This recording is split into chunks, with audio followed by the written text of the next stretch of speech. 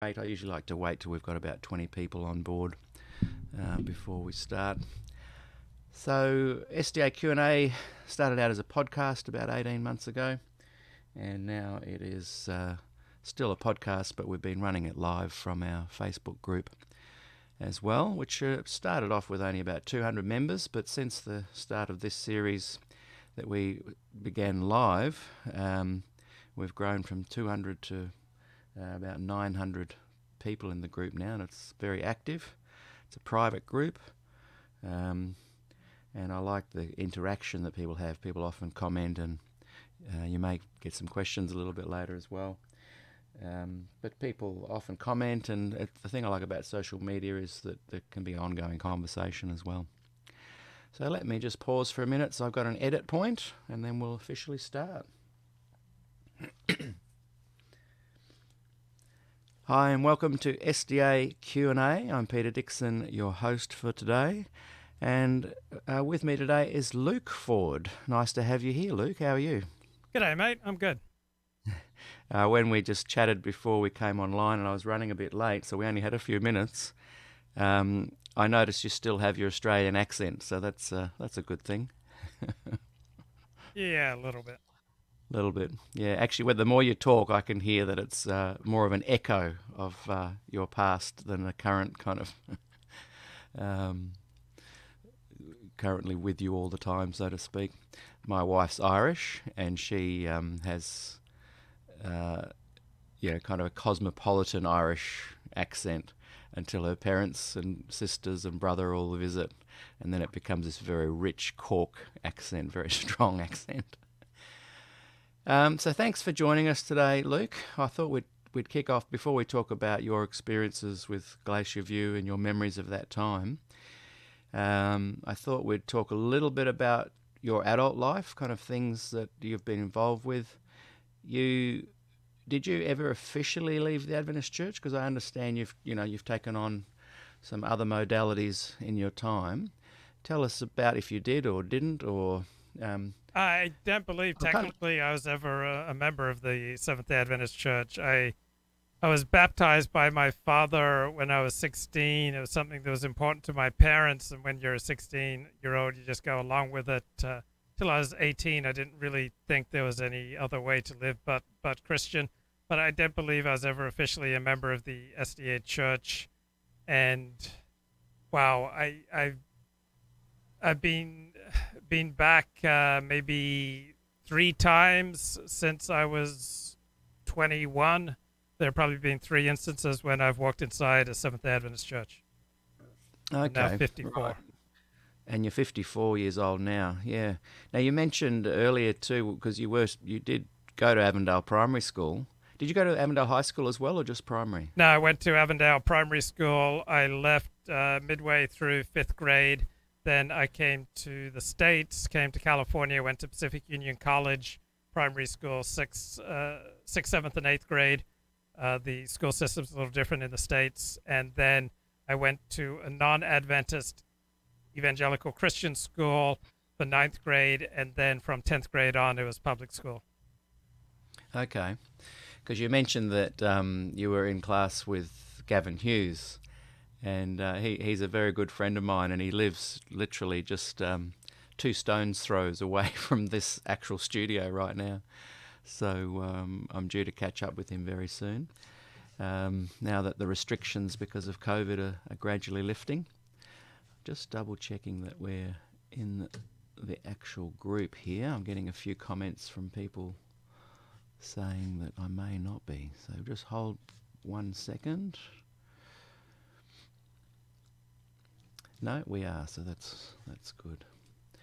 So do you have some other memories of some people you could just talk about from that time period? You were young. I remember leaving Avondale Primary School halfway through grade 5 myself, actually, and we went to Fiji. And but because of that moving, and it was such a important time for me, I often reflected back and remembered, Peter Lindsay and Phil Lindsay and the whole Lindsay family and Leonard Hoken and the Magnusons. And what about you? Have you got some memories of childhood friendships that you had there? Oh, yeah, I remember a lot of people. I don't know I want to actually drop names, they may or may not want to be associated with Yeah, that's me true. today. Sorry, So I'm not going to sorry, drop any Gavin names. Hughes.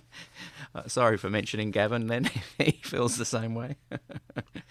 But would you say that those years at the primary school were quite happy years? I think. Do you mind me asking when your mother passed? Yeah, my mother died before I turned 4, so she died in April 1970, I believe. I would not describe my years at Avondale as happy. They weren't dreadful, but my Mm. life didn't really work. And so I'll just give one little anecdote that kind of sums up those years. My parents were very busy preparing for a lunch that they were going to have a lot of guests over. And so they just wanted me to stay out of the way so that they could do their work. I remember I sat in a chair and I just told myself stories for like 2 hours. And they were just so thrilled because I was completely out of their hair. I was out of the way. And I was thrilled too because I was having a great time. I was just like making up all these stories in my brain, going on all these, wonderful adventures in my head. And it was such a beautiful thing that I kind of stumbled into this technique for making all my problems go away. I could just start daydreaming. And that time it worked amazingly. But somebody doesn't want to find like some shortcut to make all their problems go away unless they're fundamentally miserable at heart. So I discovered all sorts of shortcuts over the next 4 decades for making all my problems go away. But the reason that I was always looking for shortcuts to make my problems go away is because I was fundamentally miserable.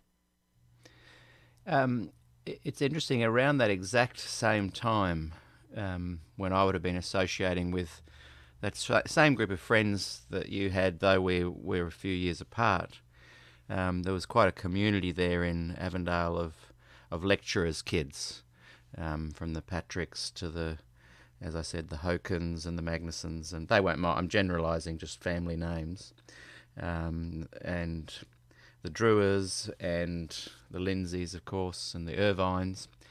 And so I too had this mixed feeling because I was enjoying the cricket and the riding our bikes through the bushwalks and jumping off the swing bridge into the Dora Creek and that kind of thing. But often I remember finding myself going to sleep at night, doing a little bit of what you are talking about there, not realising that around the same time you were probably trying to do it as well, just escaping from, and for different reasons, no doubt, but links to Adventism for sure, where I would go to sleep at night worried about probation closing and this kind of thing.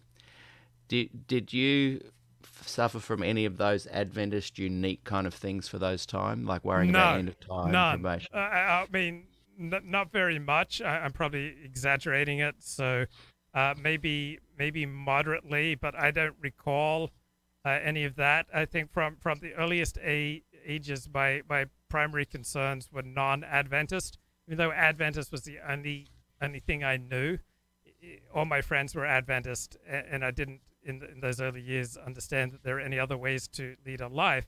None of my concerns were Adventist that I can recall. So I wanted to be a missionary, but that's just because I read so many amazing things about missionaries. And I don't recall ever worrying about probation closing. Probably had a little bit concern about the end of time and Jesus coming back and having to flee to the mountains and a little bit, but I don't even recall it. I'm sure it had to be there mildly or moderately, but my primary concerns were with politics, with war, with things really, the power, things that are outside of Adventism. So I love to read books about Winston Churchill and the American Revolution, American history. Love to read books about World War I, World War II, the American Civil War. So I liked reading the Hebrew Bible because I liked reading about the battles that went on, King David, and those kind of conflicts were interesting to me. But I didn't have very many specifically Adventist concerns. Yeah, okay. So that's good in a way because I think you obviously have, an inquiring mind, and and not only were you able to kind of go into your own mind to maybe think about other things, you were able to research and read and actually understand a lot of stuff. I think as a young boy, I took on way too much from the Adventist kind of thing. Can we just jump forward to adult? I'm just getting some more messages that it's cutting in and out. Well, luckily I've got a clean audio on my end, so I'll be able to email it to you if you need it. Yeah, I do too. But people that are watching, had almost everyone is saying that it's stopping all the time. Well, you can upload it later, so... That's right, yeah, we can. So just a note to everyone that is watching, I apologise that it's cutting in and out. We will upload it later on for everybody to watch a non-cut-out model. But both Luke and I have very strong Wi-Fi, good audio, so we apologise for that. And we will soldier on, and we can upload it a bit later on. So sorry about that. It's very annoying. I'm getting all these messages that it's throwing me a bit. So tell us a little bit now. We'll just leave that for a bit, come back to it. Tell us a little bit about you as an adult. So you've tell us about leaving home, getting employment, and how you kind of started exploring some other modalities. Okay, so as a preacher's kid, so I think perhaps one reason why I perhaps did not suffer from an excess of Adventist concerns is because I was a preacher's kid and I had to listen to thousands of hours of my father's sermons. Oh, this is crucial. So I got hit quite a bit as a kid. I don't want to identify who. I don't need to point any fingers, but I got more than my share of corporate punishment, and so to try to avoid it, I developed the habit of telling lies, and so the lies would get found out, and so as a punishment, I would be kept away from my friends, say over lunchtime, and I'd have to come home for lunch, which royally sucked. I mean, who wants to come home from your mates, to eat bloody lunch with your mum? I mean, that sucks. But I had to do that for years, and then I had to read about 40 pages of densely written Christian apologetics every day and type a one-page summary so that my dad understood that I understood what I had read. And so I probably went through 30 books of Christian apologetics in this regime, and I learned all the reasons rationally why Christianity was truth, and I viscerally, emotionally hated Christianity for taking me away from my mates, for forcing me to read these dense books, having to spend, like while my friends were out playing, I was reading these bloody works of Christian apologetics and typing a one-page summary. This went pretty much through second grade through fifth grade. So I think that's where I developed a visceral hatred for Christianity, and I kind of took into my adult life, usually without even realizing it, just a visceral hatred for anyone who reminded me of my father, a visceral hatred for anyone who I thought abused religious authority. So my father never abused religious authority in the traditional ways that people think of. Like my father never came even close to any kind of sexual or financial misconduct. He was a very ethical man. But my father was a self-made man with a PhD in rhetoric. So he would just, blow you up over the dinner table or the breakfast table, like any kind of dispute. He would use his rhetorical abilities to absolutely crush you. And he also was the man of the house, so I had to listen to thousands of hours of his sermons. So I was like thoroughly inoculated in his point of view on life and did not really like it. Now, until I was 22, I still regarded my father as heroic. And then at age 21, I went away to UCLA. And I came back 9 months later, and instead of regarding my father as heroic, I regarded him as an emotional cripple. Now, my father did not change in those 9 months. Obviously, I was exposed to a whole new ways of life. I was exposed to all these multiple points of view. I came to, what I thought were more profound understandings of reality of my father. But I never really shifted from that realization that I had at UCLA at age 22. So I went there seeing my father as a heroic figure, and I came away from that experience seeing my father as an emotional cripple and not wanting to do anything that would in any way repeat his life, because I saw my father as being a fundamentally unhappy man, particularly after Glacier View. Very lonely and unhappy, while prior to Glacier View, he would speak to hundreds of people routinely. After Glacier View, he'd speak to a dozen or 24 people. So we moved from living on Seventh-day Adventist college campuses, where you feel part of a community, to living a much more isolated, disconnected life. So I saw the toll that my father's choices took on him, and yet, in my own bizarre fashions, I could not help but replaying my father's choices. So just as my father replayed some of his own choices in both passionately joining a community, which he did to join the Seventh-day Adventists at around age 15, and then passionately finding a way to get thrown out of the community in 1980. So I too would repeat this, where I'd passionately want to join some kind of community or connection, and then I would unconsciously find ways to destroy it, and I would continually feel the great pain of abandonment. But I had abandoned myself. I had created the conditions where I would continually feel abandoned. I would choose people who would abandon me. I would act in a ways that communities would want to be rid of me. And so I kept living out my father's pattern. I remember once I was asked to leave a particular synagogue, and I kind of doubled up in pain. And I said to the rabbi, I quoted from the Bible, "The sins of the father shall be dealt upon the sons for 1,000 generations." And the rabbi says that only applies if you continue the sin of the father. But anyway, I just kept replaying situations where I would join communities and find ways to destroy my life in those communities and get exiled from those communities. So I kind of kept replaying the worst parts of my dad's life over and over and over again. Wow, that's big. Did you have knowledge that your father had repeated that kind of thing in previously? Was it a loop in his life, or is it just that the way he went into Glacier View and was defrocked from the church, and you're suggesting that maybe subconsciously he was wanting to remove himself from communities as well? Did he have a paternal kind of history from his fatherhood as father as well? And did he have other signs of doing it as well? Well, he had a father who abandoned him, pretty much, and he had a mother who would traveling all over Australia chasing various men, having affairs with married men. And so he grew up deeply humiliated and ashamed of his mother. She was a horrible mother. His father was largely absent from his life, and he didn't really have relations and normal level of human connection.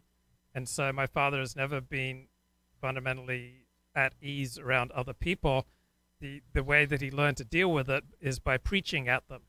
He was always at his best when he was preaching. The larger the crowd, the better he was, the more human, the more open, the more vulnerable he was. But as far as like normal human interaction, he was fundamentally ill at ease unless it was somewhat of an equivalent level of learning as himself, and if they could discuss either evangelical Christian theology or the health message. If my father could not discuss those two topics with someone of similar levels of learning as himself, so that would be, at most a dozen people in the world that were in his life. Or if failing that, then the only interest he had in human interaction was if he could preach to people. If you put him in a room where people were just chatting, he was just fundamentally ill at ease and would want to get out of there. Unless he was the center of attention, he had virtually no use for human interaction.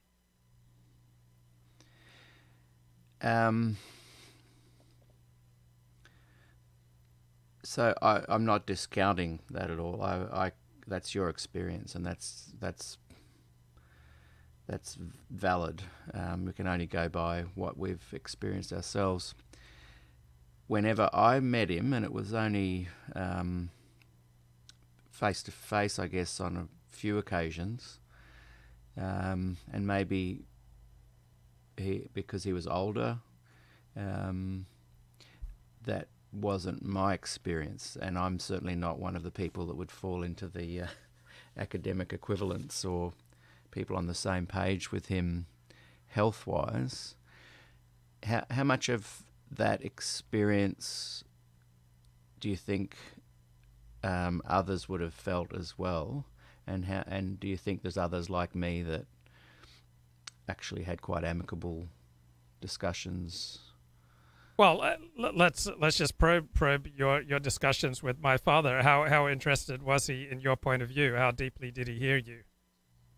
I think quite well, mainly because maybe he was interested in my choices in life. I was about to leave the church, I guess, when I first met him. I'd left the church when I met him again later. I'd met him as a young person. So I can only go on my experience, and maybe that's more to do with this kind of maybe a laid-back vibe about musicians, that kind of we're used to engaging with people in kind of different ways, and maybe we change their we can shift their focus unintentionally, maybe. But I would say he seemed quite interested in me and what I was doing and things, and I didn't feel any hidden. I think the interesting thing about humans is that we're multifaceted, and I've got a 6-year-old and a 7-year-old, and I'm thinking, boy, what if down the track my girls, like already I can I can tell that they get annoyed with me, for various things. I wonder how much is someone's experience based on them seeing a certain facet of someone and therefore thinking that it's a bit duplicit. I try very much to be exactly as I am talking to you, as I would to your father, as I do to my girls, as I do to friends. But I'm an older dad, and I'm I'm someone that's kind of perhaps used to speaking lots of people from lots of different walks of life. But I'm very lucky that my dad is the kind of person that what you saw is what you got. But I think maybe you're kind of referring to seeing a bit of two sides of someone, perhaps, and that's hard for a kid to see that, I guess, because that then forms a narrative for your life of I can't really trust the people that are closest to me, maybe. I don't know what to say to that. I saw a man who was a preacher, and I saw a man who dedicated everything he had to preaching, and I knew a man who was fundamentally ill at ease with other people, whose favorite saying was from Jean-Paul Sartre: "Hell is other people." That was my father's attitude. He thought that other people were hell, with a few exceptions. And there were some people he loved. After my father died, I checked in with some of his friends, so I wanted to see if there are other facets to my father that I didn't realize. And I wanted to check, were there topics that my father loved to talk about aside from evangelical Christianity and the health message? And yeah, my father liked to talk a little bit about politics, a little bit about philosophy, but he had very narrow interests. And so unless really you shared with him evangelical Christianity or the health message, he was not going to be able to sustain his attention very long. I think what I was saying is that people that had, I'm not saying he had multiple personalities, but people are both good and bad. Like in your, not bad, but people have shades. In your experience with life, you know that people have those um, the public person, the person they are with family, the person they are with kids. Are you saying it's a bit like that, or you're saying that what you saw is this is just who he was, and that was not conflicting for you from that perspective? The people are shades is a truism, of course. So I don't really know what you're asking. I don't talk about people as being good or people being bad. People are what they are. Everybody's a mixture of different things that different people. You talked about how you try to be the same person with everyone you talk to. I think that's a delusion. You bring a different part of yourself to every person that you interact with. You are not the same person talking to your wife for sure. as you are to your kids, to talking to your audience now, to talking to your mates in the band, to talking to your best mates from childhood, to talking to the grocer. You're going to bring completely different sides of yourself to all these different conversations. That's for sure, and that's why I use the word try. I know I don't succeed. I have a mission in life to try and bring that down purely because of my girls. One of the reasons I left the church was because I thought when the girls grow up, they'll say, why are you an Adventist when at home you obviously don't believe that? So I've come late to life on this journey of trying to but you're right. It's impossible. I think I'll come to my dying days and think, well, that was impossible. But maybe you don't have to be that as well. But I think we all seek some kind of authenticity. I guess what I'm trying to dig into is the narrative that formed you were saying that you'd come into a situation where you were kind of connecting with people and you would try and sabotage it. I'm trying to work out if that's because of an assumption you made or because of the experience you had. Is it a unique thing to your experience? And I think, too, that your dad was a bit of a equivalent to a rock star kind of person. And a lot of, from Mick Jagger to any famous kind of person, they seem to often have kids that are reflecting the same kind of story that you're sharing. There's a drive and a passion and a focus that the famous person has. And you're mentioning you're a pastor's kid, but it's magnified if you're a famous pastor's kid, I wonder. Sure. I mean, my father felt most alive when he was preaching in front of a large audience. When he'd get together with other evangelists, they would talk about how many souls that they saved. For evangelists like my father, everybody they met was fodder for Christ. So they're looking to save souls, to baptize people. Everyone they meet is just fodder for Christ. So that's kind of the price of the profession. So yeah, my father was like the equivalent of a rock star in the Seventh-day Adventist church. So he yearned for that kind of status. Like, no one accidentally becomes a rock star. Type of people who become stars are people who yearn for that degree of attention, and they do whatever it is that will bring them that attention. So I was just reading a book on an Australian doctor and academic. Her name's Claire Weekes.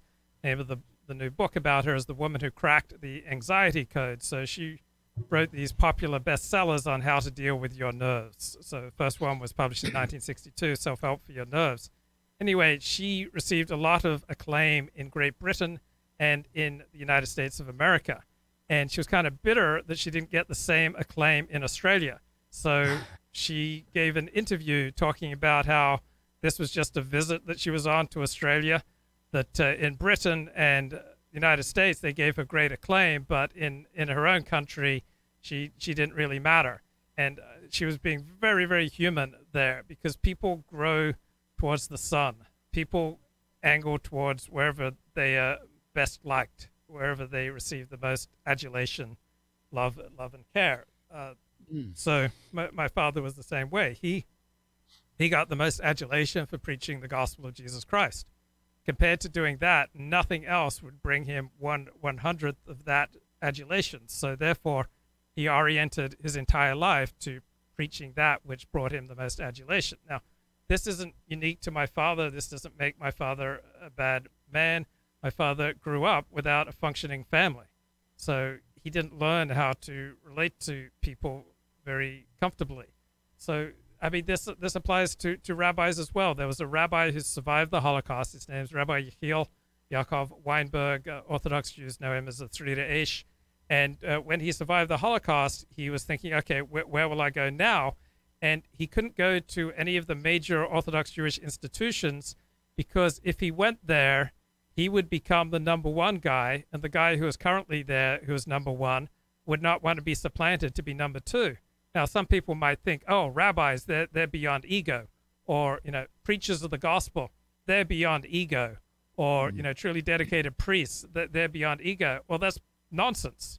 They're filled with ego, just like plumbers and air conditioners and musicians and TV performers. So none of the rabbis who are number one at their institution wanted to be supplanted by this guy who just survived the Holocaust. At the same time, this guy who just survived the Holocaust, he would not go anywhere where he would be number two. So he ended up going to this very tiny community in Switzerland, Montreux, Switzerland, where there are only about 20 Orthodox families, because he would be number one there. And so this isn't unique to my dad. This isn't unique to Rabbi Weinberg. This is pretty much the rule of human nature. People grow towards that which gives them the most love. I agree 100%. I agree. I can see that even in my own life, where you try different things, and being one thing I learned early on as a young man, I wanted to make a living as a musician, and pretty soon I realized that to make a living as a musician, I'd be doing weddings, bar mitzvahs, parties, anything to survive. And so I do understand you gravitate towards the light, particularly if you're trying to kind of put food on the table. It's a human condition, isn't it? And I'm not saying that you are thinking your father was unique in that way. I'm trying to work out if it's unique in the way it has affected you, in that if you're the son of someone that is in this, manifesting this kind of, would you call it a personality type or a human condition, or more magnified than the average person, does that affect their children more than it affects a family where the father's not like that? It's interesting. I converted to Orthodox Judaism a couple of decades ago, and there's no such phenomenon as rabbis' kids. So growing up Adventist, you certainly knew about preachers' kids. They were much more likely to be rebellious. There's no such phenomenon with rabbis' kids. And I think what has far more effect on both my life and on my father's life and on your life and on the life of the person who's listening right now are the genes. So people are born with certain genetic predispositions. There are 5 basic tests for personality, whether someone's like high in agreeableness or low in agreeableness. Well, both my father and I are low in agreeableness. We don't just go along to get along. We're quite happy to stand apart from the crowd. Neuroticism. So pretty much anyone who converts to a new religion is going to be high in neuroticism. So neuroticism means that you love to experience negative feelings, that you love to bathe in them. So both my father and I converted to a new religion. We both quite well above average in neuroticism. Then conscientiousness. So I'd say my father and I are kind of average with regard to conscientiousness. And then I'm trying to think openness to new experience. So both my father and I are probably high in openness to new experience, in that we both like learning, and we both converted to a new religion. And there's one other, but Big 5 personality. Let me just look it up. So we all have these Yeah, extroversion or introversion. So I think both my father and I were kind of even there between extroverted and introverted. So you're saying that with it's like a Swiss Army knife. We have these genes within us, and the certain blades and whatever are going to come out. And maybe that if we have a certain combination, that's going to affect us a little bit more than other combinations in perhaps a detrimental way. It's not necessarily about detrimental or not detrimental. We're just born with predispositions, and we essentially become who we're genetically programmed to be. So let's say I was raised in a Roman Catholic home, or if I was raised in a secular home. Well, religiosity does tend to be environmentally induced. So I've lived pretty much all my life in a fairly religious community, so that is environmentally produced. But predispositions, personality predispositions, those are just hardwired in. So you'll find if you look at identical twins raised apart that they tend to have very similar life outcomes. They'll tend to like the same food, the same movies. They'll tend to dress the same way. They'll have the same personality types. So all these basic personality traits are essentially hardwired in via genetics. Now, some things are environmentally caused, and that's religion. For example, I was raised a Seventh-day Adventist, and I was predisposed to living a highly religious life because that is what is normal to me. Is that why? So you're just on the not detrimental. You're just saying this is just how it is. Yeah, this is just how it is. These are the cards you were dealt. This Right. is the life you've lived. Yeah. I tend to agree. I'm the kind of person that thinks the environment has less of a role to play in our story than the genes do.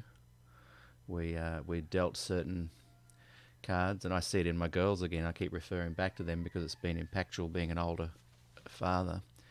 I can see them reacting in certain ways that I thought had been ways that I'd learnt to react, and they're just reacting identically without seeing me exhibit those kind of certain anxieties and things that exactly what I had as a little boy.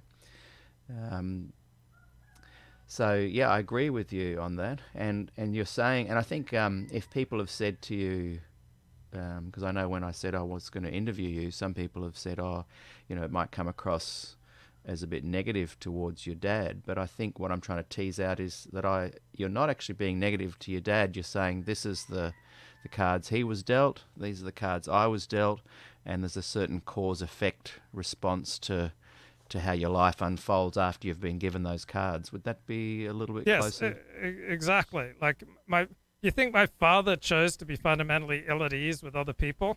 No way. That's right. Did you think he liked that? You think my father liked that he was so predisposed to create a schism everywhere he went? You think he enjoyed that strain? You think my father enjoyed having sleeping problems since his 20s? Hardly ever getting a decent night's sleep since his 20s? Do you think he enjoyed that? Do you think he enjoyed all the tension that was, in him and around him, and constantly dealing with people who are angry at it? Do you think he enjoyed that? No, he didn't. He didn't choose that. He didn't choose to be schismatic. He didn't choose to be a stirrer. He didn't choose to be ill at ease with other people. He didn't choose to be someone who couldn't relate to his sons. Like that was a great pain to him, that he could not relate to his sons, that he was racked by guilt, that he was a bad father. He felt terrible that he didn't have any relationship with his two sons. He didn't choose that. It wasn't his fault. He had no modeling for how to be a father. Like, considering where he came from, he did a damn good job. I was raised with a very clear sense of right and wrong. I was raised with an encouragement to follow my intellectual interests. I was raised with food on the table. I never went hungry. I never went lacking. I never saw my father stray either sexually or financially. My father was an upright, righteous man. He was an excellent role model in that department. And my father's shortcomings were overwhelmingly not things that he chose to inflict on himself anymore. Do you think I chose to be a sex addict? You think I chose to be a porn addict? You think I chose to be a debtor? You think I chose to be an underowner? You think at age 54 I chose to be a bachelor? You think at age 54 I chose to never have any kids? You think I chose to keep getting thrown out of communities? You think I chose to go through enormous periods of isolation and self-loathing? You think I chose to spend my 20s in bed? No, I didn't choose any of those things. And nor do I beat myself up that there was one time when I directed a porn movie. I don't beat myself up every day. It's like, oh my God, Luke, you directed a porn movie, therefore you're a horrible human being. How can you ever look anyone in the face? No, I don't beat myself up because I directed a porn movie.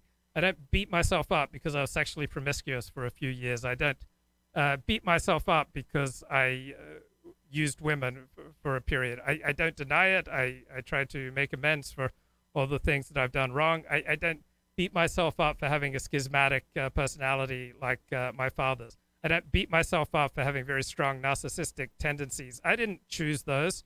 I didn't choose to be a wanker. I didn't choose to be a hateful person.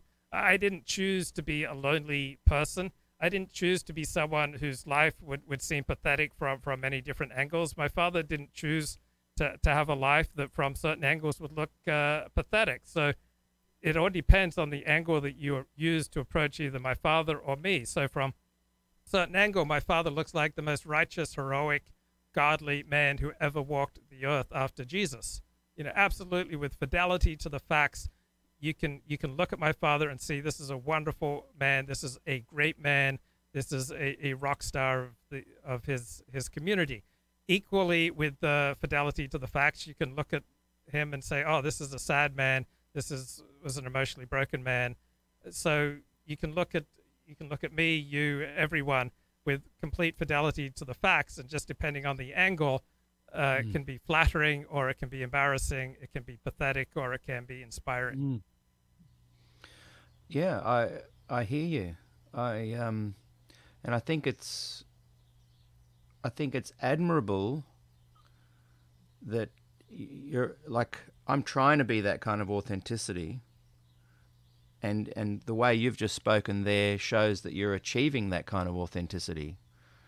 You're speaking your mind, you're facing your demons, you're accepting yourself as you are, you're acknowledging that the cards you were dealt helped to kind of create this narrative of your life with its ups and downs, its ebbs and flows, and you're examining the human condition. And I think one of the things that's shining out is you're not saying you're a victim. Right. I really don't like when I hear people say, well, this is the cards I've been dealt, and then they start blaming everyone else. You're highlighting a human condition and then grappling with how to live your life in a world with humans that have all these conditions, including yourself. Yeah, there's nothing I've done that's more embarrassing than directing a porn movie. That's the most socially embarrassing thing that I've ever done. And you can tell when someone has dealt with something if they can talk about it without their voice breaking, without their voice getting strangled, without their voice getting tight, without their body language changing, without them physically collapsing, without them getting tighter and getting all these distorting tension patterns. So that's how you can always know if you've dealt with something. Can you talk about it? Particularly, can you talk about it publicly? So, like, I can talk that I'm 54 and I've never had a romantic relationship lasting longer than a year. So I can talk about that without my voice going all weird because I've worked that through. I can talk about I didn't really have a relationship with my father the last 30 years of his life. And I can talk about that because I've worked that through. I've had 10 years of therapy. I've had 10 years of various 12-step programs.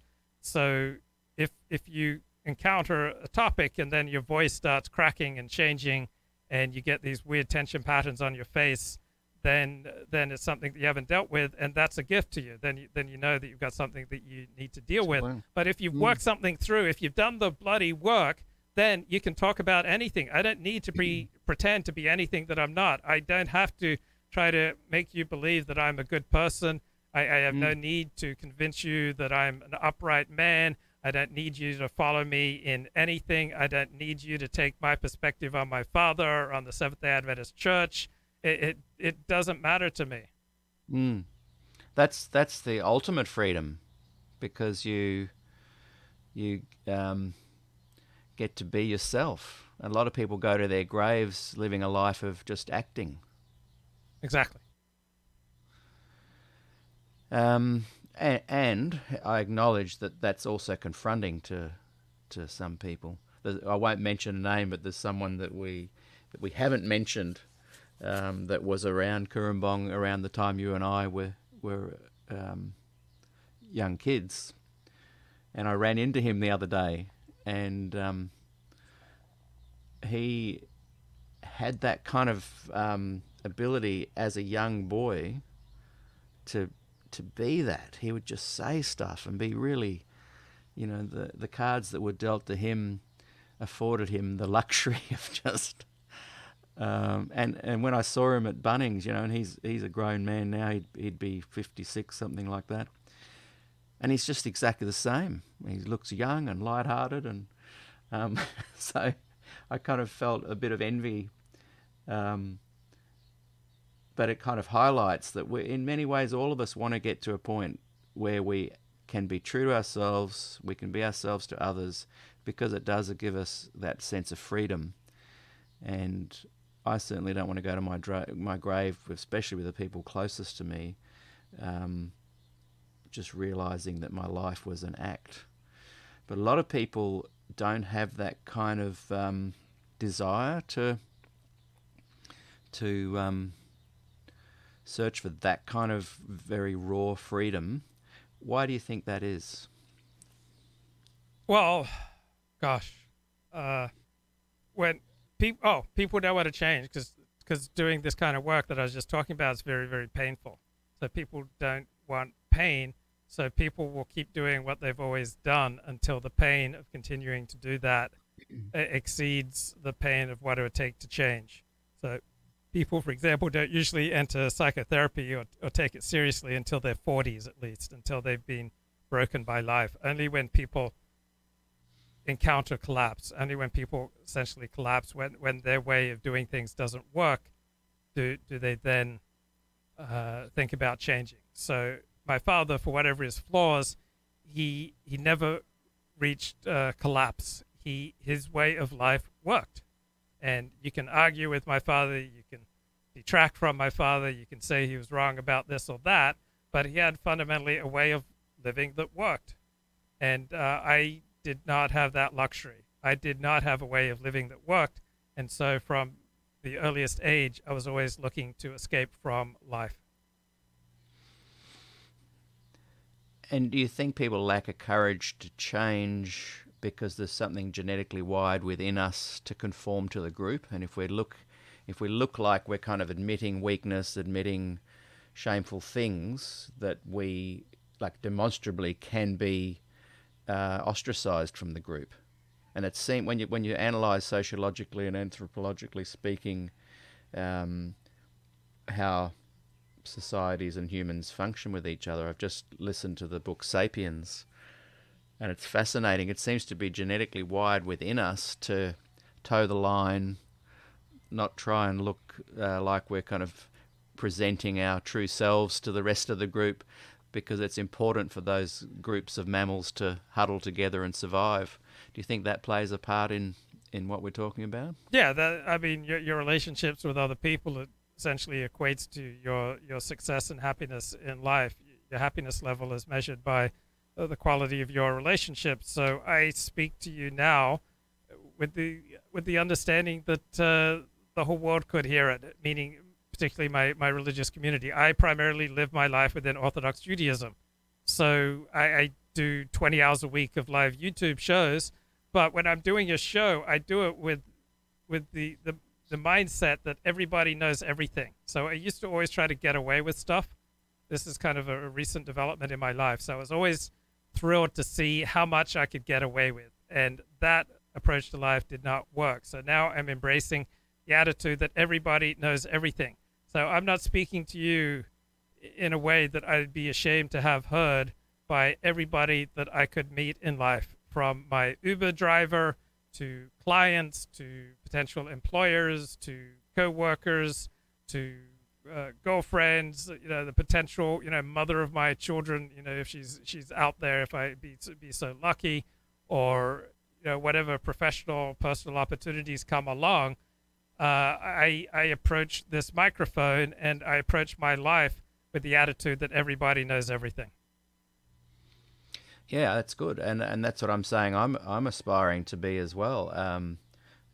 What I'm saying though is, genetically speaking, because we're talking about cards that are dealt to us, most people don't do that. Most people don't get to that point, and I'm saying that when they don't, is it valid to call them out on that, or is that no? I mean, they're not going to be able to hit you. Yeah, there's no reward for taking other people's moral inventory. It's not going to help them. No one's going to go, "Oh, you're right, Peter. Boy, I'm so glad you pointed that out." That's never going to happen. They're just going to hate you. I learnt a long time ago that no one wants your advice, and that's where the story of shooting the messenger comes from. Because yeah, I get that. I'm just saying that I think it's the norm, though. It's the norm for people to keep their head down, to pursue the things that will make them appear to be courageous and shining examples of being a pillar of the community. And I think it's wired within people to do that. Why do you think your path has been a bit different to that? Why is my path potentially trying to be different to that? Oh, it's a combination of genetics and environment. And then if you have a religious point of view on life, then you believe that there's free will. But if you're not religious, then it's just genetics and environment. But even if you are religious, then genetics and environment play a huge role. And I'd have to say, like, looking back on my life, I think that my freedom of will was considerably more constrained than I experienced it at the time. So as I speak to you now, I feel complete freedom of will to say anything. I feel completely free.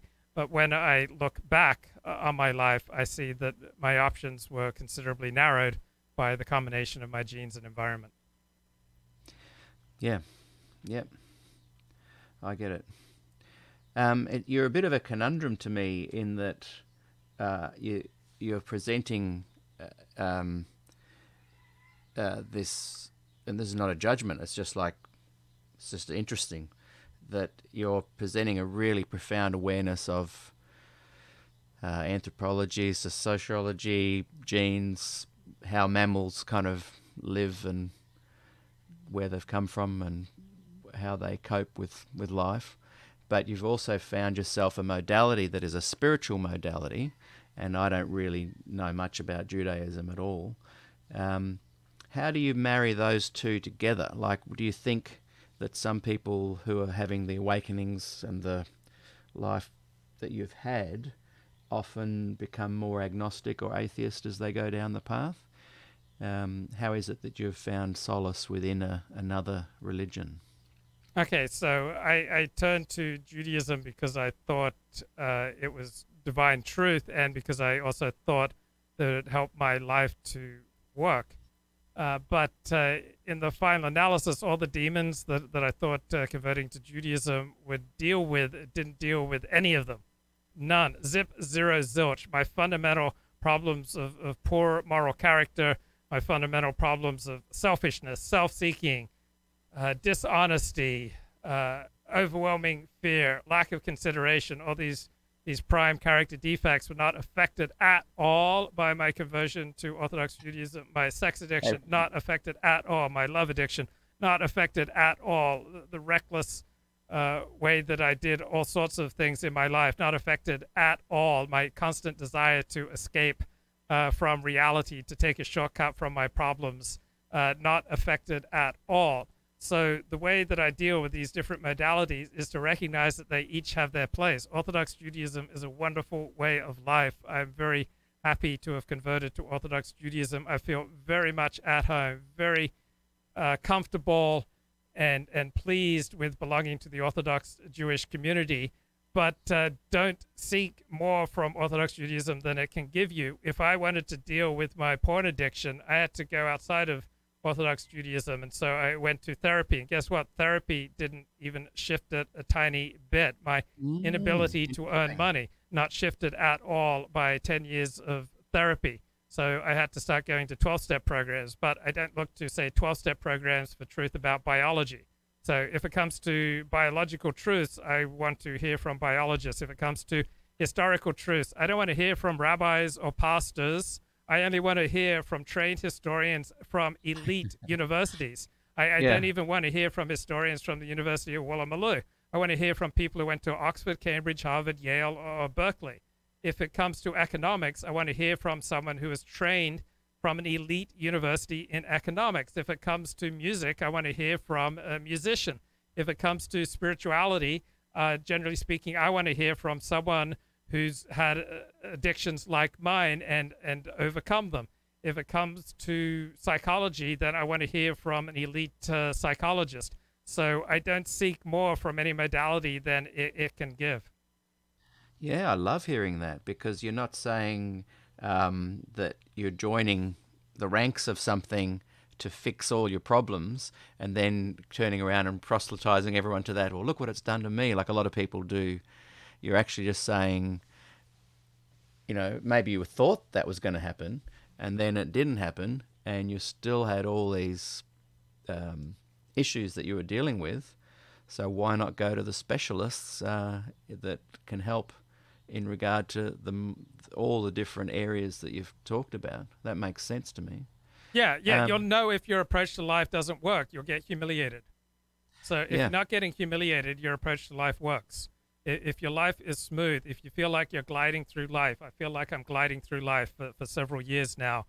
I can't even remember the last time I was humiliated. So it seems like my approach to life, which is not something that I came up with, but that I've borrowed from other traditions and other programs, it seems to be working. But as soon as I start getting humiliated, then I'll know that I need to change my approach. Change the tack a bit. Yep. So what is it about Judaism that, like I totally agree, and I love that idea. Like I love the idea of going, you know what, I've got the problem here. I'm going to go and really talk to people that can help with that. What is it that draws you to Judaism? What is it doing to bring you that important ingredient that you might have been missing without it? Okay, so I told you that I never really had much of a relationship with my father, so I've lived my whole life seeking out substitute father figures, and I was often closer and more interested in talking to my mates' fathers than I was even my mates from school. And eventually I encountered this Jewish talk show host in Los Angeles named Dennis Prager, who became a huge father figure for me. I've watched lots of his YouTube clips. Yeah. So I was seeking a father figure, and Prager became a father figure. And then Orthodox Judaism, on top of that, became even more of a father figure. It's a very patriarchal religion, so it just spoke to my soul. And then the second thing that drew me to Judaism, which in my head was primary, this father figure thing I didn't fully understand till later, but in my head what was primary is that I was always looking for a way to make a better world. And so I thought that Judaism was a step-by-step detailed system for making a better world by morally improving people through a system of action. Judaism is a religion primarily focused on action rather than on belief. So that excited me.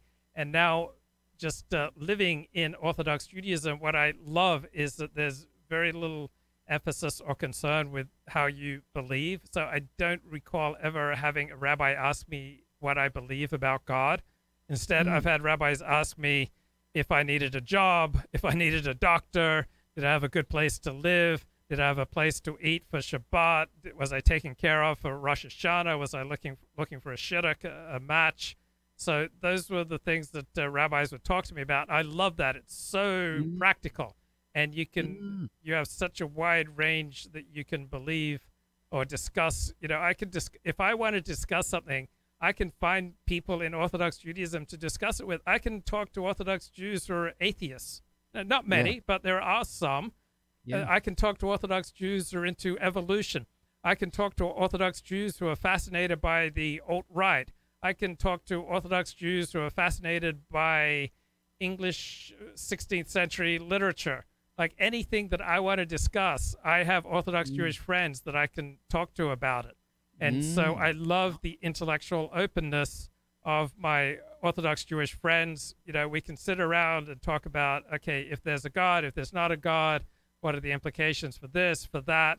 It's nothing is off the table. Now, I'm not saying with every single Orthodox Jew I can talk about every single thing. No, there are some people I can talk to about X. There are one or two people I can talk to about Y. There may be 3 people that I can talk to about C.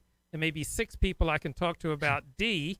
And so I've become, in my old age, much more sensitized to who I can talk to about different topics, but I can pretty much take care of everything that I want to talk about. I can find it within my Orthodox Jewish community. So that's a damn good way to live. Sounds great, because you're finding a sense of camaraderie there. And since leaving the church, I've struggled with finding camaraderie because I have many friends within Adventism and from outside of Adventism and within the music community that I can actually discuss all of the topics you just mentioned and know that I'm still very much appreciated and not judged and cared for. Sorry, are you there? Are you there? Yeah, I'm still? here. Just keep going. Sorry. I'm just taking care of something. Sorry. So, yeah, and I think what I miss is that there's something about, like you're using the term Orthodox Jew, it's nice to be able to put an umbrella around the variety of people that you can talk to and find that camaraderie with. I know that with my various groups of friends, I can't put an umbrella around that because some are still Adventists, some are atheists, some are, musicians that, might be into the Rastafarian lifestyle or the New Age lifestyle, whatever.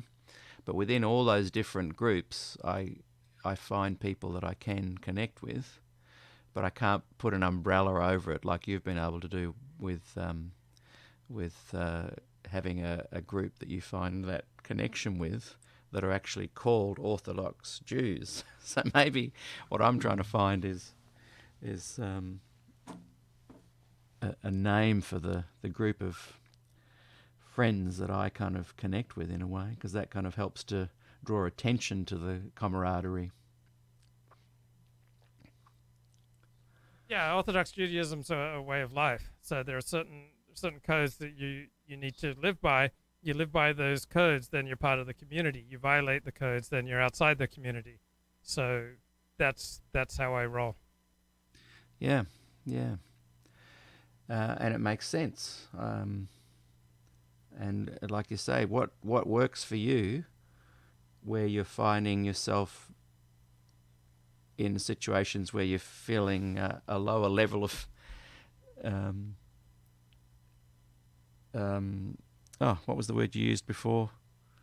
Where you've not shamed. Can edit this pause out later. Not humility.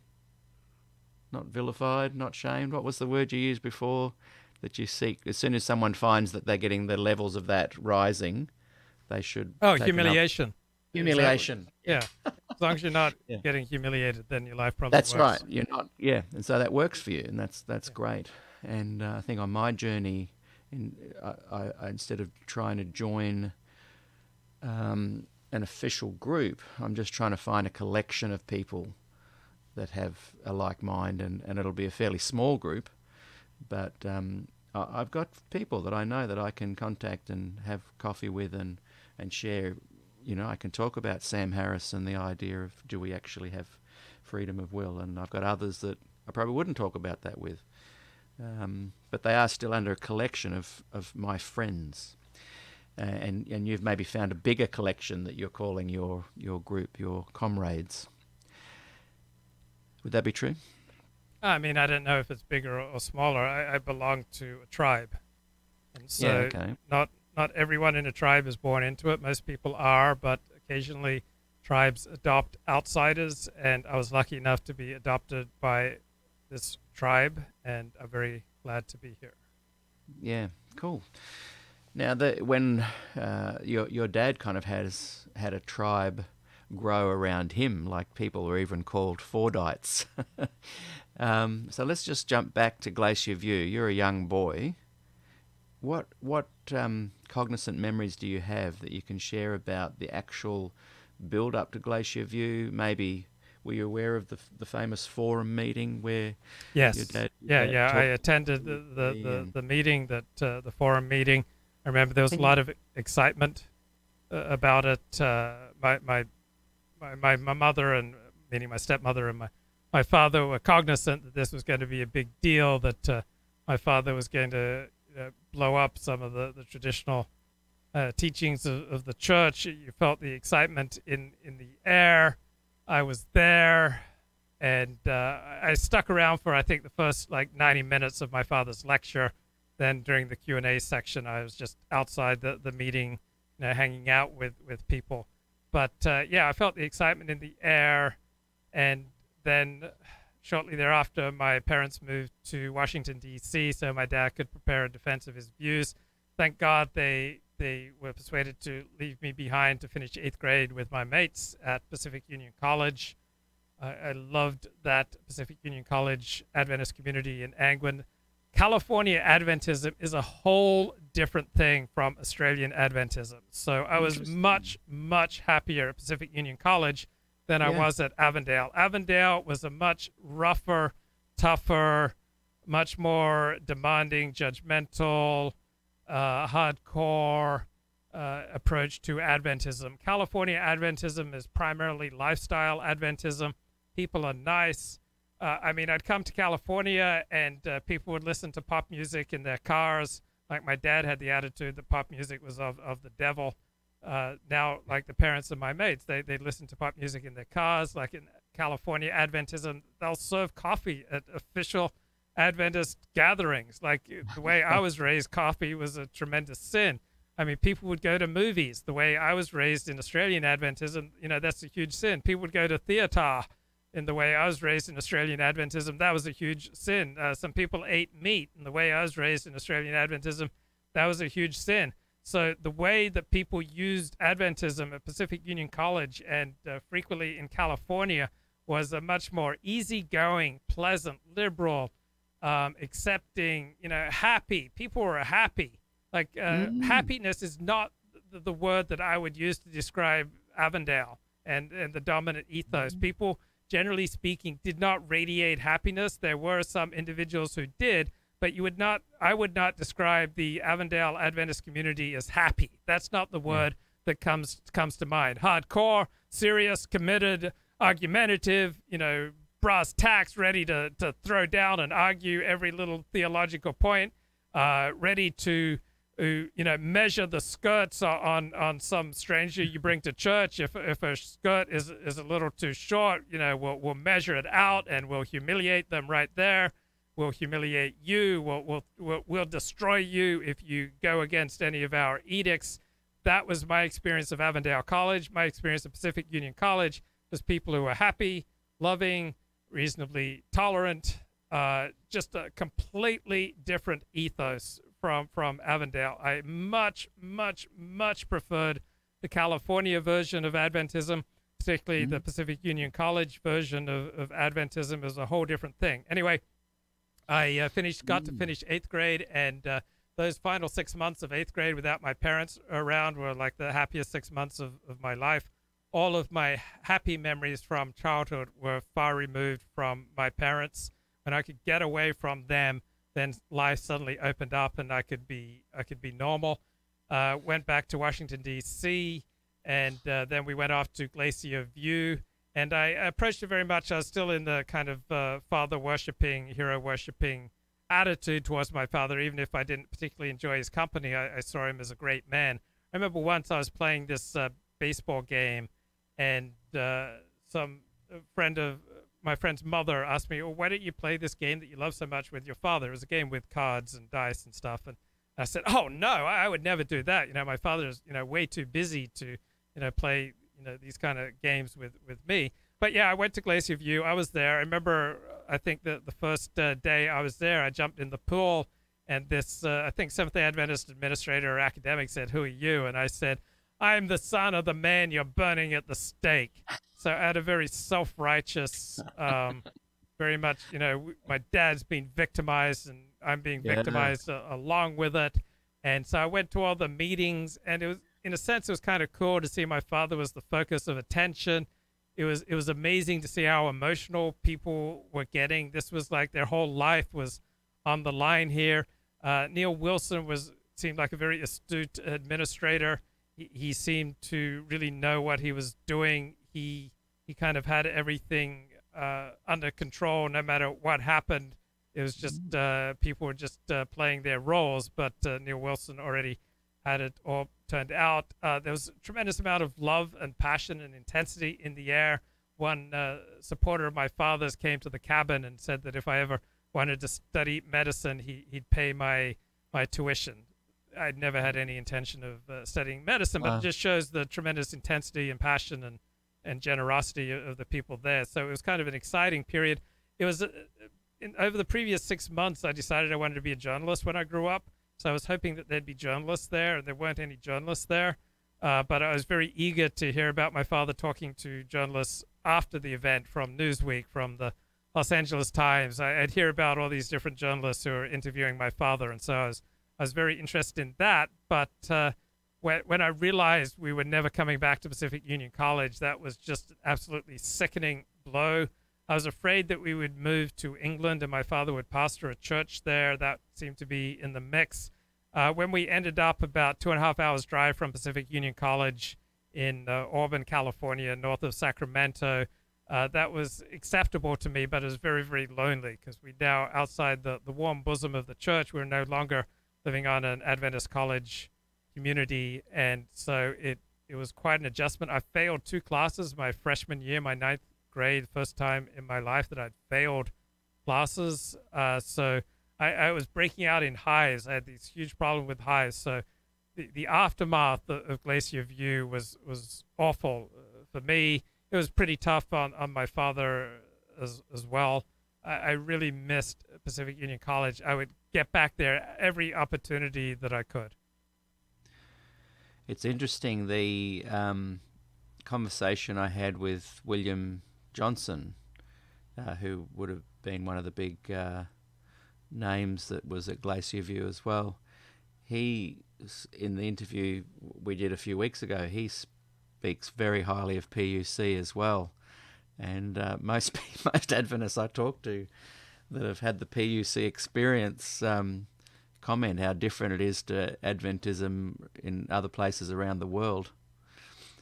And, yeah, I think I read something William Johnson wrote about my father after he died, and I thought it was pretty accurate. Right. Do you recall what it was? One thing, I'll try to pull it up, but he said that my father was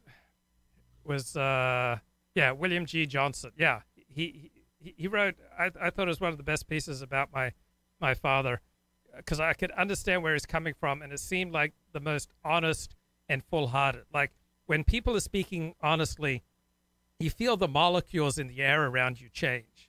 And so what William Johnson wrote, it seemed to come completely from a pure place, and he was just writing from his heart and from the perspective of his experience. He wrote, Des Ford died, and I weep for Des, and I weep for my church, because no reconciliation came about. So my father devoted his whole life to the church, but you could also equally say that my father devoted himself to destroying the church. I don't have an argument either way that people want to see it. I don't care. Like, obviously, I'm a convert to Orthodox Judaism. The well-being of the Seventh-day Adventist Church is not my concern. But I have empathy for people for whom the church is their life. And for someone like William Johnson, the church is their life. And I thought that he had a very accurate understanding of my father and how my father worked. And he also, of course, loved his church. And he also noted there was never a reconciliation between the church and my father. And my father would have played, at least 50% of that my father would rather die than admit to being wrong. So, for example, for decades, people would tell my father that he had sleep apnea. And my father could never hear suggestions like that. It's like, no, no, no, no, no, no, no, no, no. And then after about 4 decades of being told that he had sleep apnea, and this is primary reason why he couldn't sleep, he finally goes in and gets a test. And it shows he doesn't just have sleep apnea, he has severe sleep apnea. So this is devastating because my father has maintained for decades that he doesn't have it. Now, not only does he have it, he has it severely. So the way to deal with that is by using a CPAP. But if my father was to use a CPAP and to have his life transformed by that, he would have to deal with the agony of being wrong for all those decades. So my father would rather die than admit to being wrong. So very quickly, it's like, oh, no, I can't deal with this CPAP. He would rather die than admit to being wrong. And this isn't a criticism of my father. There are many wonderful qualities that come with this kind of dedication to truth. So I think my father's final testimony, which was so quintessential of him, like when he was facing death, when he had nothing left, he dictated his final testimony, and his final testimony was that he'd only ever pursued theological truth, and he dedicated his whole life to theological truth, and he'd never compromised in his dedication to theological truth, and he'd only ever taught theological truth. Now, I understand that. I respect that. To me, it's the most ludicrous thing in the world, that there is no theological truth because all theology depends upon a subjective leap of faith. But to my father, in his dying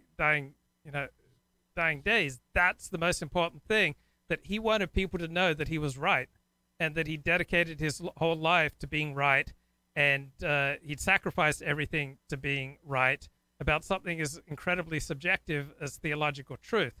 But that's what my father dedicated his life to. The idea of being wrong was absolutely intolerable for him. He would rather die than ever admit to being wrong.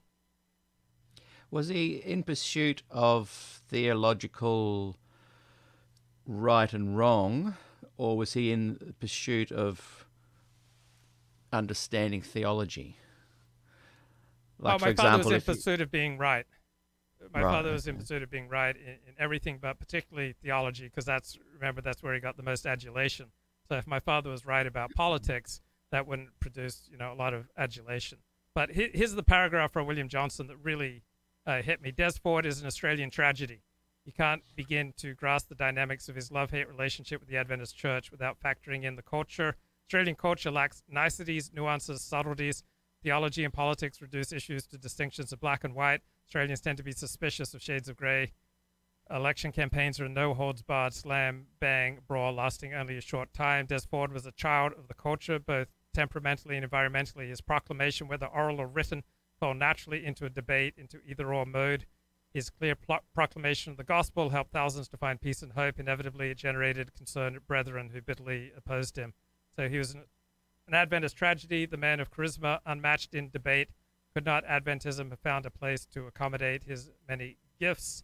The author says he kept waiting and praying that there'd be reconciliation. Des needed it, so did the church, but there was never going to be reconciliation. The blame doesn't lie wholly with church leaders. Reconciliation requires action from both sides. Des was so sure that he was right that he made reconciliation very difficult. So this is true between my father and Seventh-day Adventist Church.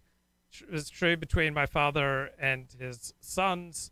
My father could not deal with the possibility of him being wrong. if you look at that, were you aware of the consensus? Was it the 20-point consensus document? There's so many documents in the Adventist Church where he did agree to go along with that, which would have meant he would have had to say, well, okay, well, I'll live, we'll agree to disagree, but I can live with that.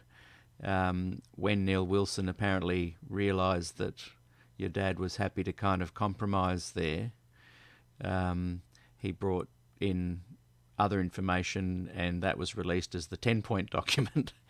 And I think it had been further drilled down onto some of the key points that he knew your dad would never back down on. Are you aware of those two? Yeah, vaguely, but this is just like the arguments between husband and wife about, why didn't you get the type of milk that I wanted from the store? Like what these arguments, 10 points, 20 points, what they're ostensibly about is not what they're really about. When people argue, it's never about what they're arguing about. Just like people's problems are never their problems. I'm smart enough and you're smart enough that if our problems were our problems, we'd solve them. But our problems are not our problems. Our problems are symptoms of things that we don't want to deal with. And so we complain about the problem, but the problem's not the problem. And so, 10 points, 20 points, 7 points here, signing this, whatever the perspective is, fun, it all comes down to ego and to group dynamics. Every group has to stand for something. The Seventh-day Adventist stands for, they have a distinctive message that was, revealed by divine revelation through Ellen White. And if the Adventist Church was to give up their heavenly sanctuary doctrine, they would no longer be God's chosen people. So there's no way the Seventh-day Adventist Church can compromise with what my father declared publicly. And my father can never compromise with what he's declared publicly, because once he did that, the attention directed his way increased 50 times. And so for someone like my father, who due to a combination of genes and environment, this fed him because he could not, get normal human interaction and enjoy it. He had to get interaction for being the preacher man. He's suddenly getting, a 50-fold increase in what he most wants. And so he's not going to back away from that. The church can't back away from its distinctive teachings. So it is a tragedy. It's a tragedy of a combination of genes, environment, group dynamics, and then, whatever someone may believe about free will.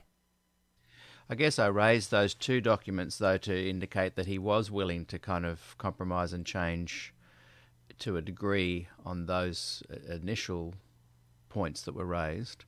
But when Neil drilled down and made it more specific, he definitely didn't want to back down on those ones. He was never going to back down on anything that interfered with his own perception as someone who always put theological truth number one. So people, for example, people won't steal at work to an unlimited degree, or steal generally. People only steal to the degree that they can still think of themselves as a good person.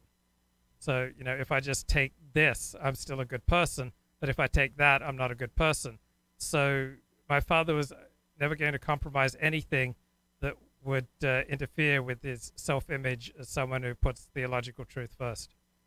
Okay. That's the whole basis of his meaning in life. You mentioned the sanctuary and how Adventists will not shift on certain things. I've found it quite frustrating in some of the interviews and in some of my conversations with people. I'm trying to work out, what do Adventists currently believe is the sanctuary doctrine. Back in those days, when you were young, but obviously a very good observer and very astute, were you aware of the difference of what your dad's vision of the sanctuary was and what the church's teaching of the sanctuary was, just out of interest? Yeah, probably.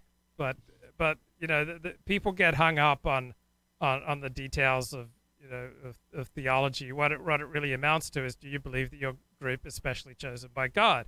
If you're religious and you don't believe your group is specially chosen by God, you're not going to have any enthusiasm for your group. So whether or not you understand all the particulars or the different ways that it's framed, that's what it always comes down to. Do you believe that your church is the the final, most accurate expression of God's will for humanity. If you believe that, then you've got to accept, you can't go public defaming the heavenly sanctuary doctrine. So do you believe that your group is specially chosen by God? That's what it comes down to. And all the other details, they're just like arguing, oh, you got the wrong brand of milk from the store. Yeah. Regardless of how your dad got to these positions of not wanting to change on it, regardless of the cards he'd been dealt that formed his story and responses and cause and effect reactions, that new teaching of the sanctuary brought lots and lots of joy and freedom to people. What are your thoughts on that? And do you see that as a good thing? Well, if you stop hitting yourself over the head with a hammer, that's going to bring lots of joy and freedom. But you'll notice, these tens of thousands of people who found lots of joy and freedom through taking on my father's approach to the heavenly sanctuary doctrine, their children, by and large, don't feel it. All right, it's not something that can be passed on down the generations. There's no sustaining of this feeling. This is just a feeling. You don't build any institutions or anything on it.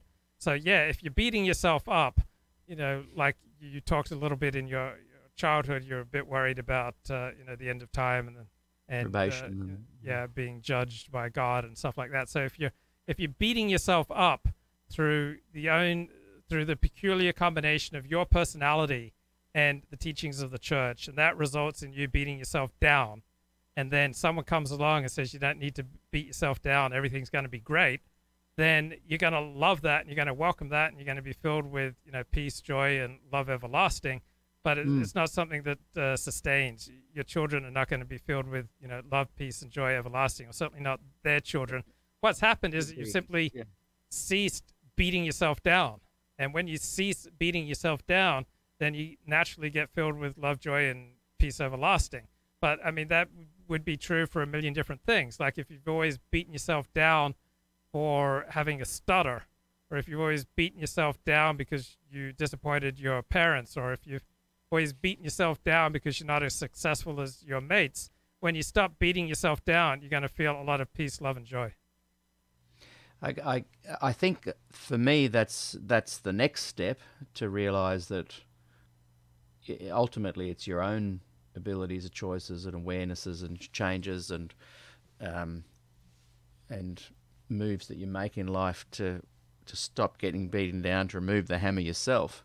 But there's a significant moment where someone can point out that the hammer is hitting you on the head and that there are other options.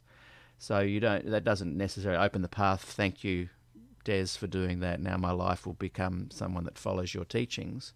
But he did a massive shake-up for people, where a lot of people suddenly went, hang on, I am being hit over the head with a hammer. And then a lot of them kind of went on to become the Fordites, and a lot of them went on to go, okay, well, I actually don't really believe what he's saying, but boy, I'm glad he shook me out of that. You had that experience in some ways with Dennis Prager, where he kind of in some ways gave you a new paradigm shift to be able to look at life. Is there value in people like your dad that come along and help shake things up a bit, regardless of their flaws and faults? I mean, there's value and there's whatever the opposite of value. So for people who feel like their church was destroyed by my father, I understand where they're coming from people who feel like their life was liberated by my father. I understand where they're coming from too. Now, also, there are hundreds of thousands of Adventists who held to the heavenly sanctuary doctrine to whatever extent they understood it, and they lived completely happy lives. Like, they weren't tormented. So it wasn't just the heavenly sanctuary doctrine that was beating people down. It was the heavenly sanctuary doctrine in combination with a particular personality type that was beating themselves down. And then my father came along, shook things up. So when you shake things up, there are going to be winners and losers. So I have as much empathy for the losers as I do for the winners in that particular interaction. I feel no need to beat my father down for his choices, nor do I feel any need to praise him. He shook the tree and he paid the price and he did the time. He did the crime. He did the time. Do you find any irony in that you went from one belief modality that felt that they were the chosen people to another that claimed to be the chosen people? I don't know about irony, but I think I grew up with living in high-intensity religion. And so Seventh-day Adventism is high-intensity religion when compared to, say, mainstream Protestantism or pretty much any other version of Protestantism. Adventism is high-intensity, and so that's what was normal for me. And so I found in Judaism of the Orthodox variety was a similar level of high-intensity. And I need that. I like that. I'm wired that way, and it works for me. But I don't feel the need to tell you that you need to become Jewish. You need to start studying Maimonides. You need to give up all this Christian stuff and embrace the Torah. And have you read some Hasidic wisdom lately? No. Yeah. One thing I like about the Jewish friends I have is there's never any proselytizing. It's like it's not even on their table. In fact, when you were talking about before, you could talk to your Jewish friends about atheism or theism, and it was quite comfortable. A lot of my Jewish friends actually never talk about God as an existing supernatural being even. Yeah. Yeah, Christians and Jews talk very differently about God. For Jews, familiarity with God breeds contempt. So in part because Christians talk about God so much, Jews almost never talk about God because it just feels so Christian. So the Jewish way of life is primarily centered around actions and practices, while the Christian way of life is Christians approach belief in God as an either-or proposition. You either believe or you don't believe. For Jews, however, familiarity breeds contempt. So even among Orthodox Jews, there's very little discussion of theology, very, very little discussion of God. In fact, I had to go to 12-step programs before I started getting that vibrant talk about God again in my life.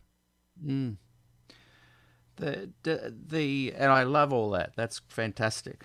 It concerns me that at some point these modalities and religions do have a unique us and them scenario that they like to put forward. Does that worry you? And is it okay because you're kind of in the group and so it doesn't, and you're feeling really accepted by the group? Does it matter? No, it doesn't worry me at all because reality does not worry me. And reality is that we only care about in-groups. Like for everyone who says, oh, I care so much about those out-groups. Like, I was born and raised Seventh-day Adventist, but, I really love the Jews, and I love the Muzzies, and, I love the people in Africa, and I really care about the people in China. It's either, it's conscious or unconscious delusion. We're all inherently selfish. Nobody cares about out-groups, all right? Australians don't care about what happens outside of Australia, with very rare exceptions. Americans don't give a toss, generally speaking, about what happens outside of America. Guess what? The Chinese don't care about the non-Chinese. The Japanese don't care about the non-Japanese. By and large, Jews don't care about non-Jews. By and large, Christians don't care about non-Christians. It's not even just Christians. Seventh-day Adventists, generally speaking, only care about Seventh-day Adventists. And that's how it is. Black people care about black people. White people care about white people. Japanese only care about Japanese. The exceptions are so rare and so inconsequential that it's not even worth talking about. Nobody cares about outgroups. That's the reality. We're born into a tribe. We're born into a group. It's unnatural and rare and inconsequential to care about out groups. We all naturally see the world through in-group versus out-group glasses. And that's just how it is. And to try to escape from that is to try to escape from reality. It's like, hey, the laws of gravity, they no longer apply to me. I care about everyone. I'm just going to jump off this cliff. Doesn't work. Yeah, we're all selfish. And I think not only that, we all find a lot of comfort with being in an in-group. And that's why a lot of people, when they leave a group, they find it very difficult. Yeah, you feel absolutely lost because you're wired to belong to a tribe. That's how you're wired. You're wired to care about a tribe and nobody else. Should I have stayed within Adventism and made it work then? It's a little more challenging with Adventism because there's that great movie, The Nostradamus Kid. Adventists are really good at sniffing out those who no longer believe, essentially sending them on their way.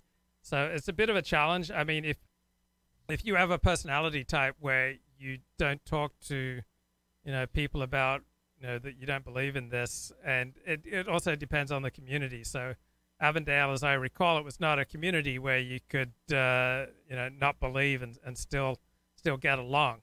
But in the final analysis, like whether I believed or don't believe in Orthodox Judaism, I'm in the tribe for life. Whatever my feelings or beliefs, wax and wane on a day is completely irrelevant. I'm committed because most of my friends are Orthodox Jews. That's where my human connection is. We're wired to belong to an in-group, and those who say live their whole life in Adventism, like I assume you did, and it sounds like you've left it, you're going to be so bereft. I mean, you can tell yourself, oh, I did the brave thing. I did the thing that has integrity. I did the courageous thing. I followed my conscience. I have, these 17 rational reasons for my, choice. But you're going to be like an infant. You're going to be like an orphan who isn't touched. Like you're going to miss out on that, that vital connection that comes from belonging in a tribe. You're going to be like the ape who gets kicked out of his ape group and he goes wandering. How long do you think an ape who's expelled from his group, how long do you think the ape's going to make it? Now his connections are just those who share, certain activities with him. It sucks to be on the outside and not to belong to an in-group.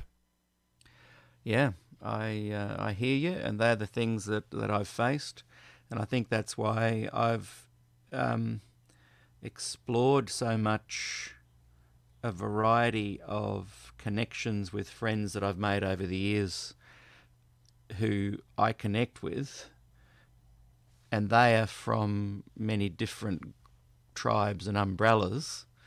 One of the good things about music and traveling with music over the years, and not just being an Adventist musician, I was very much making a living in the secular world, is that I have built up, how you can go out to dinner with someone and they might be from one community and there's 3 or 4 people in that group you just get on with, and then there's another group of Adventists over here and you hang out with them, and there's 2 or 3 in that group you get on with.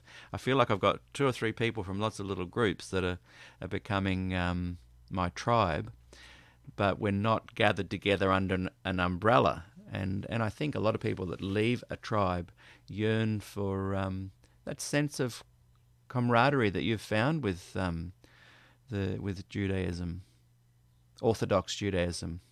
Yeah, we're wired to connect. Yeah, I like it. Maybe if you'd stayed in PUC, your things would have been totally different. You might have found that as your tribe and worked within it and stayed connected. Yeah. Absolutely. We're wired to connect. If I'd landed a Sheila at PUC, mates of mine, they met their Sheila by 8th grade. That was the only Sheila they were ever with for the rest of their lives. They married her after uni, and on their way. Do you think if I'd met my Sheila in 8th grade and she and her family, the church was very important to them, think I would have blown all that up, just to follow my intellectual interests? I don't think so. You've found your new PUC. Yeah. Yeah. And all of us, through everything that we do in life, really, that's all we want to find is that home, I guess. Yep, yep. There was a And book that my stepmother would often dip into, and I've never read the book, but I've never forgotten the title. By Paul Tournier, a Christian psychologist, and the title was "A Place for You." We all want a place to feel that's at home, where we have safety and we have connection. and regardless of your thoughts and feelings on your dad, because you have a blend of positive feelings with different shades there, he also yearned for that feeling, and in many ways he found it in a way, because I noticed when I booked him to do a talk for me maybe 4 years ago now, maybe more, I'm not too sure. The people that arrived to hear him speak that day, I realized that they were a tribe. They had gathered around your dad's teachings, the drama of the defrocking,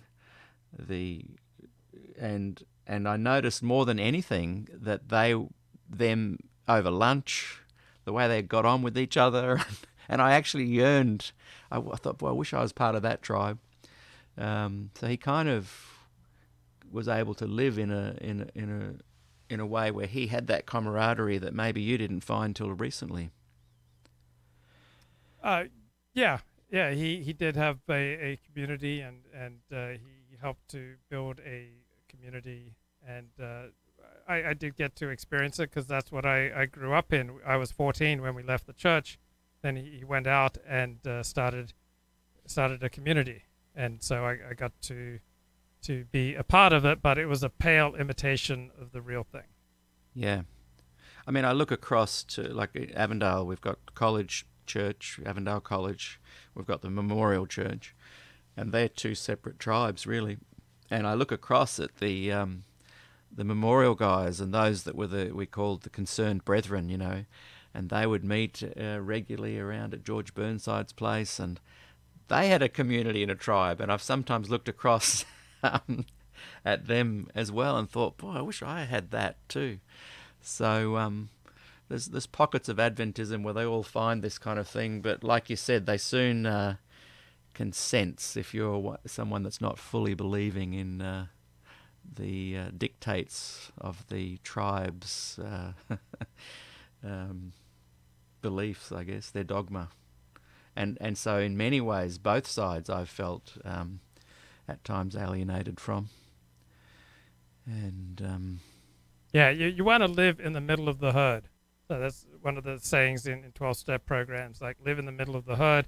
People after a meeting are going to dinner, go to dinner. Like, live in the middle of the group. Don't stand off to the side. Yeah. Mate, we've covered some ground today.